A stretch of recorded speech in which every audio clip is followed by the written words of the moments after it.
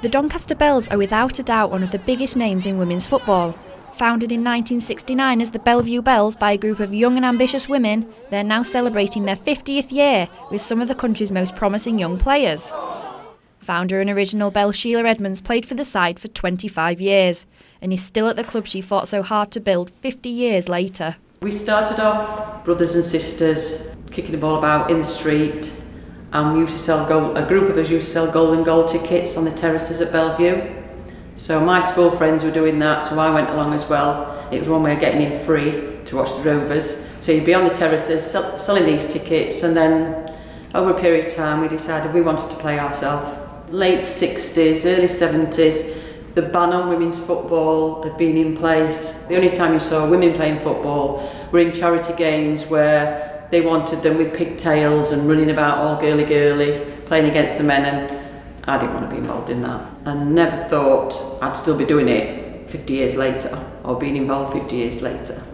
I think probably one of the most notable moments would be 1983 Cup Final, for what was then the Women's FA Cup Final. Simply because the club had never been in a cup final, so it was our first appearance.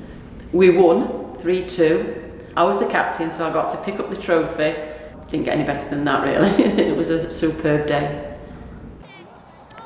Kirsty Smith grew up in a time where the Belles were in some of the top tiers of women's football. Her and fellow teammate Chloe Bethell agree that it's the family feel the club has which has kept its reputation and success all these years later. So for me, when I come in, I remember telling family, going, "Oh yeah, I'm going to train with Belles." They were like, "Oh, that's like a really big club," because it's known as the biggest women's club. So at first it was, but then I think because everyone's so welcoming and the club is just such a family that you don't really think about it much. Yeah, I would say for me, I actually live around in this area as well, so mentioning that I play for Doncaster Belles, it goes a long way. A lot of people know the club, they know the reputation, and they know what it stands for. So I think for me, it was just a change in just a new team really, and just getting along with them, and obviously different league and a different challenge. But as far as the club goes around this area and beyond, I think it's massive. People know exactly what it is and its reputation and what it stands for. I think that just something clicked within all of us, that we knew how to take whatever we did on training onto the match day. Yeah, that's always been a challenge for us going forward. We're taking what we're actually doing in training and putting it into a match situation. I feel like we've evolved with that. We're starting to, the things in the drills that we do, we're starting to pay off in the games as well, especially in our last game against Sheffield, which were a tough one. We started to see things that are coming through from training. Most of the first team came up from the development squad this last season. Previous development manager Zoey Shaw is now the head coach of the first team and has been in charge since summer 2018. After working with the girls from a young age, the bond between manager and player is pretty strong. Obviously it's been a tough season from where we were last season. With the squad that we've got so young, so next season will be more focus based around the team and their development, a bit more pace that's right for them, rather than trying to cram so much in so quick to try and survive this season. So yeah, just about developing the team as a whole. It's been a tough start. I think going forward, the second half of the season, they've sort of got the bases, they've been grounded a little bit, and they've had that confidence. So I think the second half of the season has been really good for them. We've got the ability, we've got technical ability. We've got the right players, but you can't give them experience at 16, 17, so that's where we struggled a little bit. Former players see the club as a highlight in their careers. Sam Tierney was picked up by the Belles at grassroots and won the league with them last season. When I was growing up, especially being from Sheffield and being a young footballer, like Doncaster Belles was it was massive. Everyone was very apparent on the history.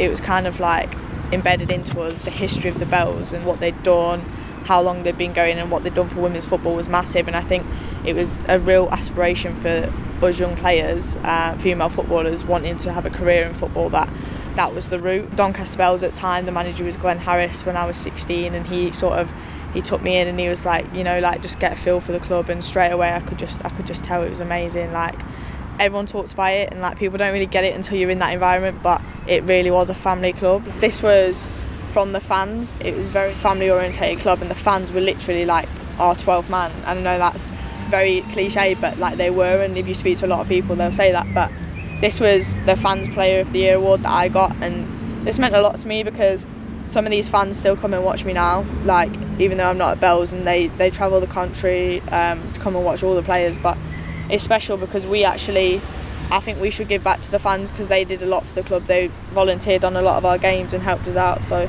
this is another thing I'll keep. The Belles won the Women's Super League 2 last season, the first time they'd won a trophy in years. Since then, the Belles have had a tough season, but Sheila says that win was just as important as winning the 1983 FA Cup.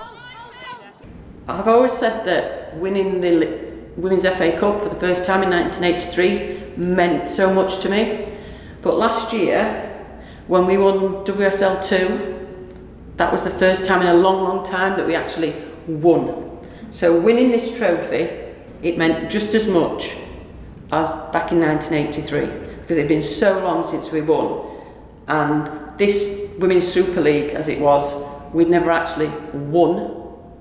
We'd gone up in second position, but to actually get that, it was amazing. And to have won by 10 clear points, and to have won it 2 games before the end of the season. Brilliant, absolutely. And we won the league and then lost our sponsor. We then lost all our players and we lost our manager, and we had to make a decision. Do we call it a day in our 50th year, or do we start again?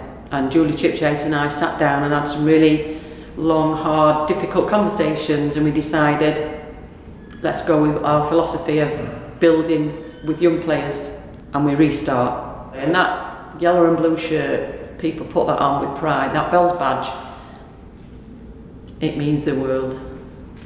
The young side's long-term goal is to work their way back up to the top tier of women's football. It'll be tough, but with the support around them, they'll surely keep fighting for years to come.